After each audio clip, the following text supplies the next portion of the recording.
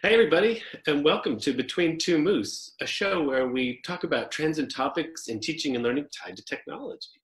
I'm your co host, Chris Sessums, Director of Academic Affairs at D2L, and I'm joined by my co host, Kenneth Chapman, who is Vice President of Market Research at D2L. Ken, it's so good to see you.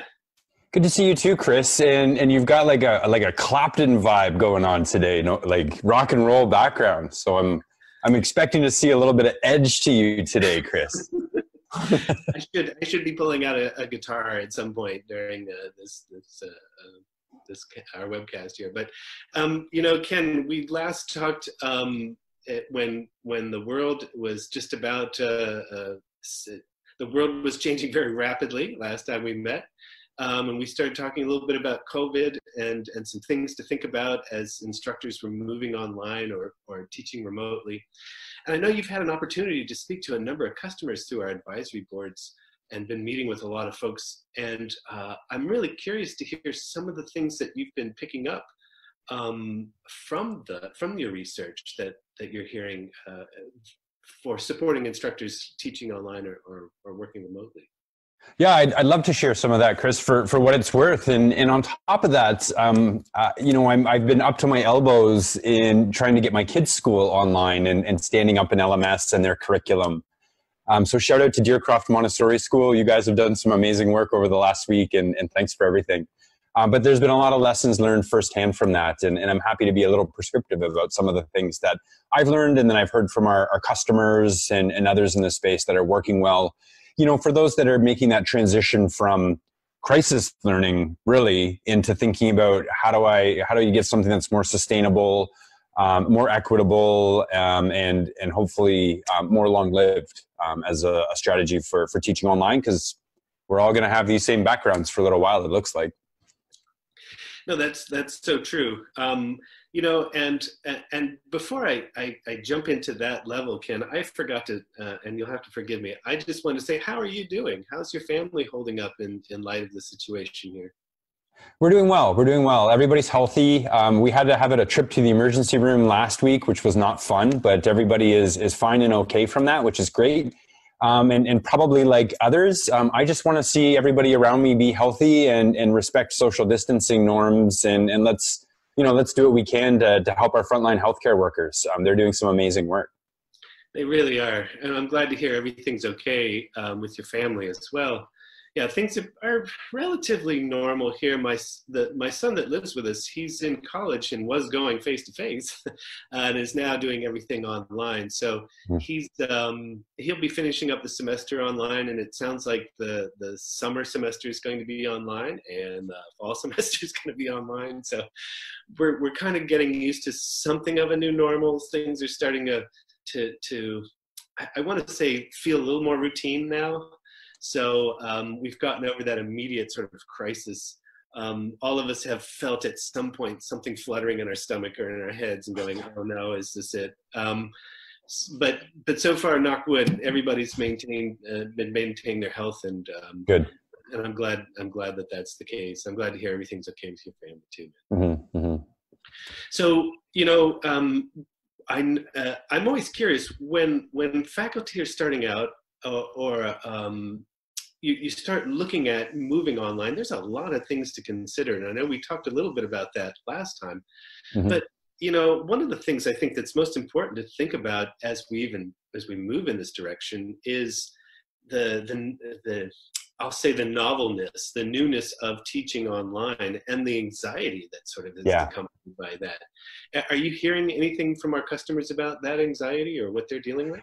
Yeah, I mean, ultimately, we're dealing with challenges that people are feeling and their emotional reactions to it more than we are dealing with a technology problem here.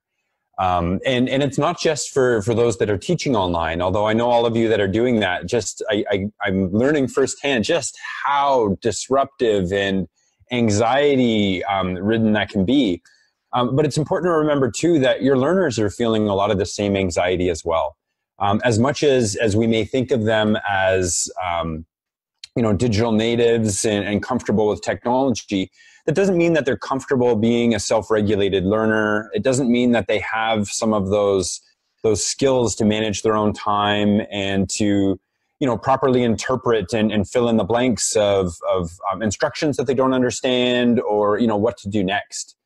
So, I've been, really thinking a lot about some of the ways that instructors are helping to plan through some of that anxiety and embrace it and represent that in how they're presenting their courses.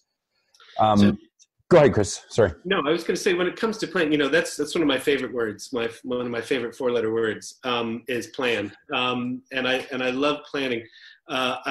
My father was the son of a Navy man, and we were raised with this idea of proper prior planning prevents poor performance. I'll just leave it at that. And I found planning to be the one saving grace. I feel like when I first started teaching online was because I didn't know what I was stepping into. I had no idea how I was going to really do this and make it engaging or have a sense of community in my class. So planning, I think, really was an important step for me. Are there any specifics that you picked up along the way when you were talking to folks about planning? Yeah, absolutely. I think a really key thing is to think about your constraints and the constraints of your learners. What I've heard is there's a lot of educators just trying to feel out the medium, are rotating to giving their kids more homework and kids feeling more overwhelmed than they had before. When they're ramping up their understanding, they're managing that anxiety too. And similarly, faculty that have dove into online learning haven't thought enough about or didn't have the foresight to think, what's the demands on my time going to be once these children start or learners start submitting their work and start creating that opportunity for me to evaluate their feedback and show that they're looking at it while planning the next week and while making all of the clicks and drags that are necessary to make that work. So, I really recommend strongly plan your time. Think about how much time are you expecting your learners to spend in a week in your course or in a day, however it makes sense for you, and look at, what are the schedule of synchronous meetings that you may have with them, Zoom calls or otherwise. What resources are you putting out there for them? Links that you're sharing, material for them to read, and what activities are you giving them to hand in and to show their work, and how much time is it going to take them to do that, and not just the work, but the process of figuring out what they need to do, handing it in, documenting it in a word processing application. If they are not doing that, it's going to take them extra time. So to think about that. And to do that for yourself as well. For every activity that you go and assign out to your learners, where you're expecting them to hand work back or to give them some feedback, that's a big chunk of time on your behalf as well. So you need to sort of account for those things. And if you've got more time in the calendar than the kids can manage or the learners can manage, and more time than you can manage, then you're going to have to take some stuff away from that. And that's where rethinking activities or just taking a mindset of less is more is going to be helpful. That's really well said, Ken. I'm a big fan of that as well. I know I learned firsthand when I was teaching about, I thought I had to keep them time on task, keep them busy. And then what I didn't realize was how much work that was creating for me right. as an instructor. And that's just as important as creating, time for my learners, was creating time for me to manage all that. So that's really well put. I'm glad you said that. Another thing that I'm always interested in, and it's been something that's been in conversation in distance education research for many years, is this idea of presence, like instructor presence in a distance class, recognizing we have this transactional distance, as it's called, being separated by geography, but we have a lot of tools to help bridge that distance, that transactional distance. And one of the things I saw, I think in some of your research, you were talking about this idea of presence in terms of showing yourself. Can you elaborate on that a little bit for us? Yeah, I mean, I think, interfacing with the website or an online environment, it creates a little bit of distance immediately, right? It's not the classroom. You don't feel the energy, hear the sounds of people, see their faces. So when somebody comes into an online learning environment and they're greeted by their instructor, a familiar face, and somebody who's just as vulnerable as them, where you're showing this is my living room. You know, here's my kid's laundry pile, you know, right beside me. I'll just get that out of the way there. You know, that disarms things. It levels the playing field, and it creates a bit of that connection. And, you know, that's not something that's just valuable to do once when you're introducing, you know, welcome to the course. Now, you know, move in and start dealing with the robot. That can be done throughout. You know, when you're setting expectations for learners on what you want them to do for an activity, record a little video of yourself doing that. It doesn't have to be all typed out in text and sanitary or flat like that. You can bring yourself into that. You can bring your own energy and your own dynamics to it. That's really important for online presence. And again, be vulnerable. You know, you're not going to be polished. Again, we're not in a 5-star hotel. We're putting cots in a gym right now. And you know, that recognition that, you know, this isn't perfect and that you're working through some anxiety and some learning on your own front, it will encourage your students to share feedback with you. And when you do create that forum to listen to your students on what's working, you know, where are you getting confused? What should I stop doing, start doing, continue doing? Your students will feel free to give you more of that feedback and be more authentic with you because you've sort of opened yourself for that.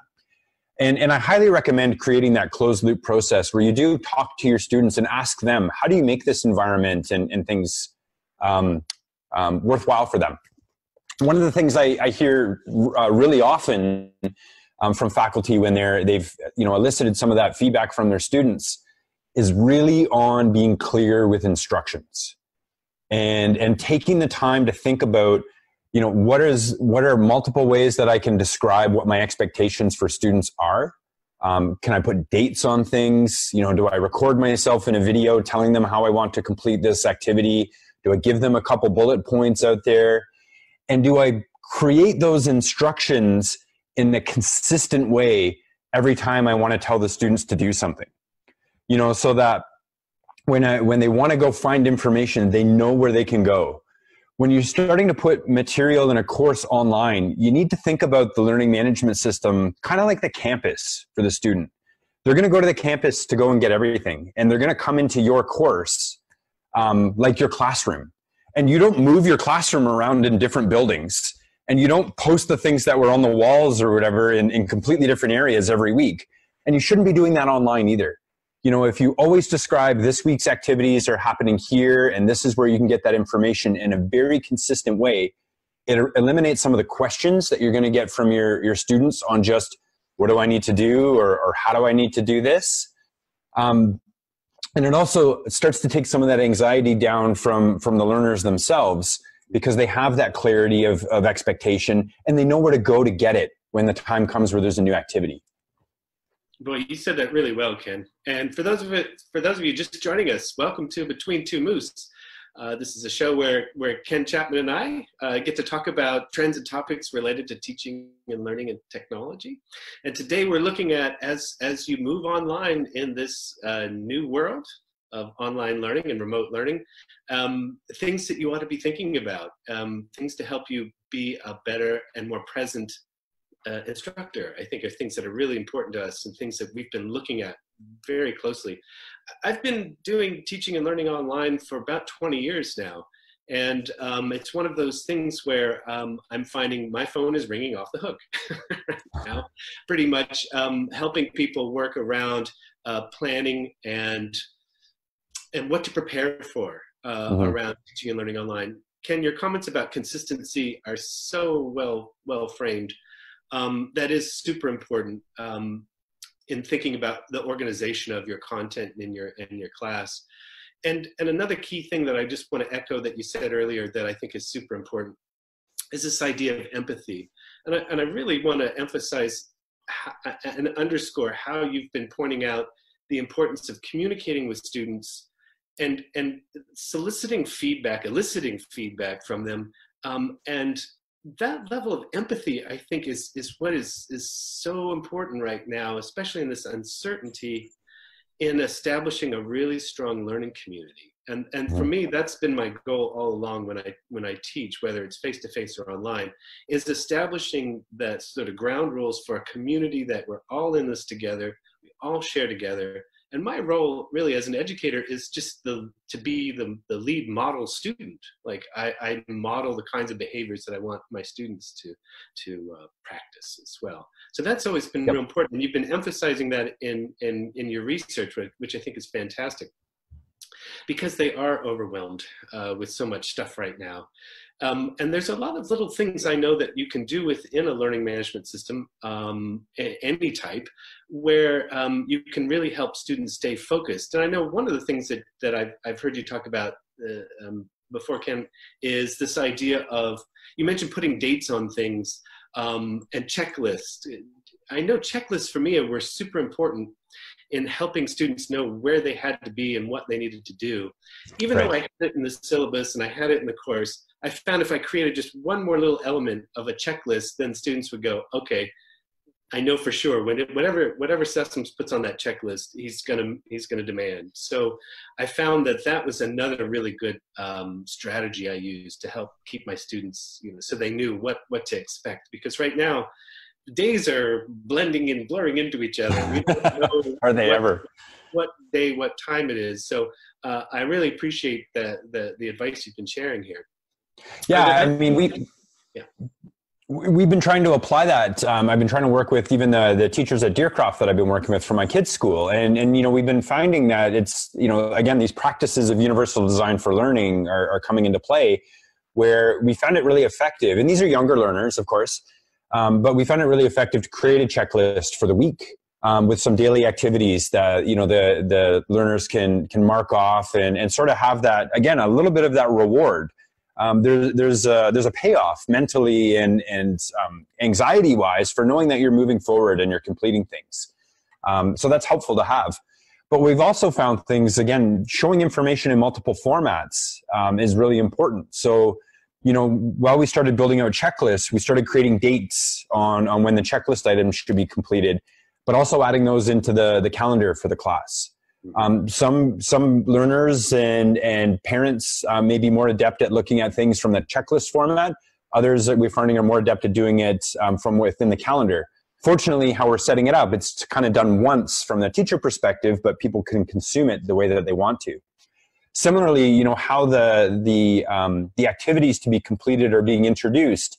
We're recording really quick little webcam videos for each of the checklist items, again, for that presence of the teacher and to explain the activity. But then in the checklist item itself, we're linking to the activity with its own instructions in it. So just trying to create all of those opportunities are along the way to align people on the same information, the same expectations, and to ease their fears about all of the things that are outside of this learning activity that we're actually trying to do through all of this. Ken, let me ask you something about video. So I know one of the first things that we saw when we were looking across the landscape over the last few weeks was a rush to get online, and more specifically, a rush to get on video. And I know video can serve a lot of different purposes. It can be a very powerful tool for teaching and learning, specifically at a distance. But talk to me about alternatives. In your research, are you seeing faculty experimenting with alternatives to video at all? Yeah, I mean, I think some whole organizations and some faculty kind of have figured this out and have been doing this already. And I think others that are in the Zoom world right now, or Zoom-ish things, probably are starting to get fatigued with this, or looking for some alternatives, again, that are maybe a little bit more equitable, a little bit more scalable.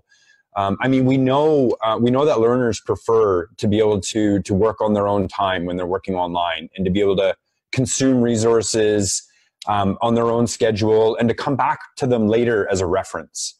And that's something to be really aware of when you're looking at, meetings like this. Captioning of them to make them searchable is super important, as is being able to have it as a resource after the fact. But this crisis can sort of help us to question some of the things that we've been doing in the past as well. Maybe a lecture and a long form lecture isn't the best way to represent a concept or a lesson online. And if it is, it's best done in shorter format. Keeping videos and videos are great. Don't get me wrong on that. The presence in a video and the connection that it makes is invaluable. And it's by far the most common type of content we see. But 10 to 15 minutes is kind of a sweet spot, and not longer than that. You start to lose your audience, you get fatigued. We know people take less natural breaks when they're working online. So 10 or 15 minutes and add an activity. Add a thought experiment, add something they do to post to discussions, have them, record themselves reacting to the idea that you explained. It can be a great way to work through some of the limitations that might happen in an online meeting. Your wallflowers. If you have a room of more than 15 people even, it's really hard to expect every single individual in the room to speak up and share their ideas. But if you have a little 10 or 15 minute, 5-minute video explaining a lesson, a challenge question or something to reflect on, and you ask all of your students, post 30 seconds of yourself in the discussion area reacting to this. Again, use video to do that. It's really simple. The LMS will let you do it on the webcam. You don't have wallflowers that way. Everybody gets to see each other, and you may see perspectives and connections that wouldn't exist otherwise. And again, things that people can go back and look at as a reference and ideas that they can add to and layer on, and an opportunity for connection that can be more long-lived than just happened in that meeting itself. The other thing to really think about when we're looking at video and online rooms is accessibility. Again, I always come back to accessibility, you know me, but looking at bandwidth. A lot of you guys are going to have learners in rural areas that don't have high bandwidth connections. They're going to be turning their cameras off in Zoom. They're just going to be trying to hear through the garble sometimes. Mm-hmm. So when you're recording your lessons and posting them, they can be downloaded for offline viewing. People can take time to look at things and to post them. And it's a little bit more equitable access to being part of that conversation. That's a good point. I've talked to several of my colleagues who are very good at lecturing, and they have a lot to say, and they say it in a way that I was concerned, how are they going to break it down into 10, 15-minute chunks? It's one of the most sort of challenging things I see for some professors is being able to make that leap. And so we've been having these I'll call them arguments, very, very professional, collegial arguments around can you is it more effective at 15 minutes, or can I do an hour lecture? And I found so much had to do with the context of what they were talking about, the field that they were covering, and how the pre and post activities, to your point, that they started with, so that it kept learners engaged at a level. If I'm going to talk for 40 minutes, I need to give you something that you should be listening for, or things that I want you to be focusing on. If I'm going to talk for 40 minutes. So I recognize it's hard for some folks to make that switch. But I know that the alternatives to, if you really, really must lecture for an hour, there are some things you can do pre and post, as you mentioned, Ken, and I'm glad you brought that up, to ask students to remember, keep an eye on, or listen up for this when I mention this. This is a really important point. Or give them cues as to what you think is most important for them to know within that time period. Yeah, and Chris, at the risk of being overly bold, and you can smack me down, as being the real educator here, but it creates a challenge as well. Here we're talking about students that are learning online, and maybe you do away with the lecture. Lectures are a huge amount of work. And this is, I've talked to some folks about this. I don't know how scalable this is. You talk to me. But lectures are a huge amount of work for educators. There's a ton of work that goes into that. But, if again, right tool for the right job, but if your students have the ability to find resources, to analyze them, to evaluate them, and to present them in a coherent manner, maybe they can be doing some of that organization and that curation of a lecture themselves. And maybe that's part of the activity. Having them be more of creators rather than passive. Again, meeting students where they are. A lot of them expect to be creators online. And again, where you are, if you don't have the time to build those lectures, maybe there's a different way to look at those things. I don't know, Chris, is that something that makes you angry to hear, or is it realistic under the right circumstances?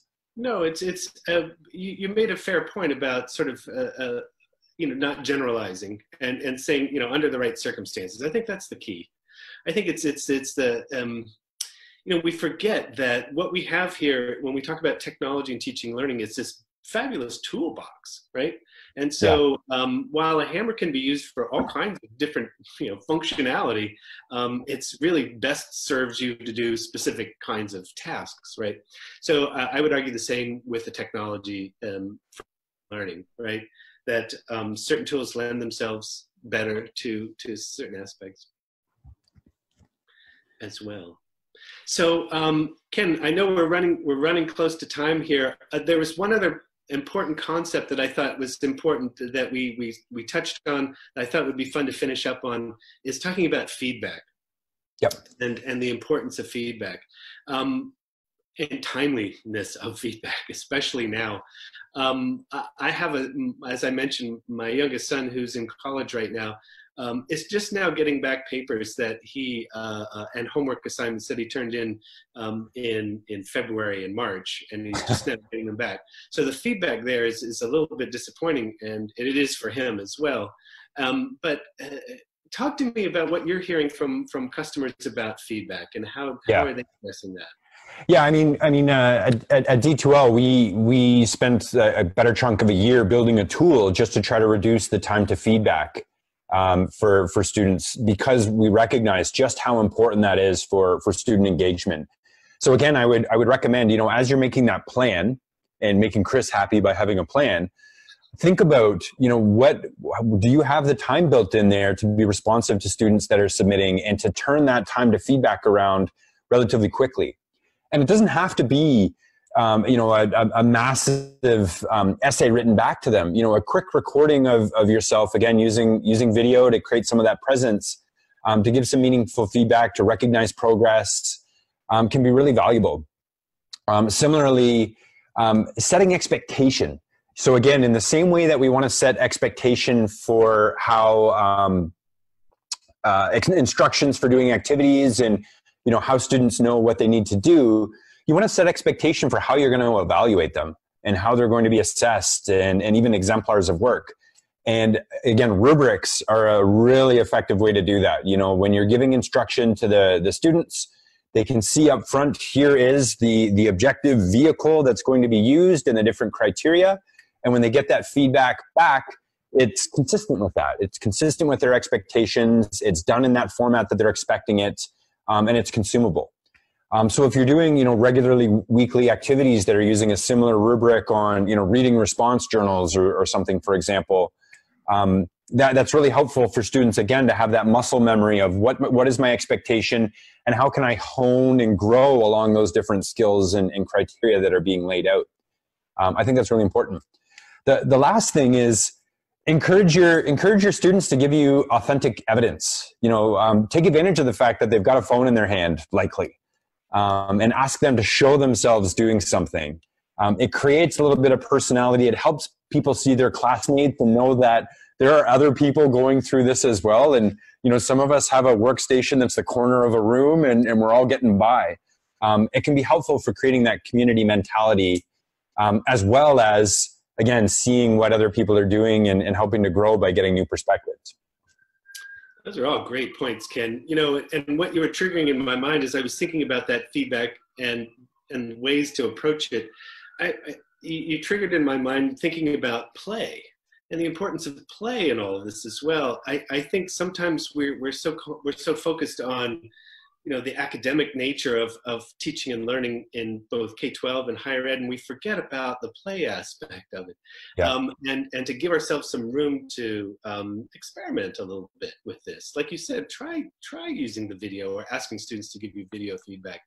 Well, it can't hurt. It's what this media was built to do. and it's an opportunity to try it. And if it doesn't work, you can try it again, or you can move on and try something else. But it's I'm really excited.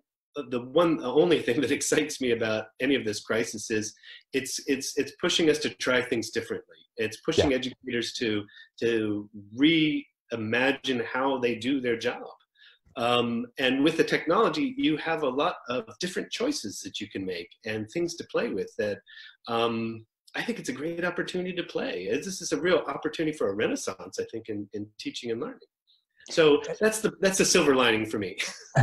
Chris, I think that's the perfect final thought. Personally, I think that challenge to try new things and to play, have fun with it, let people be creative. You know, our neurons are firing when we get a chance to create something and share that with others. Great point, Ken. And thank you, everybody, for tuning in to Between Two Moose with Ken Chapman and myself, Chris Sessums. There are lots and lots of great resources for educators that we have available for you on our Brightspace community page. Up at the top of the page, you'll see a big link that has COVID on it. If you click on that link, that'll take you to all of our resources. We're wanting to make sure that we can support as many educators as we can. And we're so thankful for everybody that's continuing to work on the front lines and support our health and happiness and well-being throughout this entire process. So Ken, you're such a bright and shining face. I'm so happy we have this opportunity to have this conversation and we get to record it for posterity's sake. And I also want to encourage folks, if you have any questions or comments, please leave them with us, and Ken and I will follow up with you as soon as we can. So thank you again for tuning in. Thank you. Stay healthy, everybody.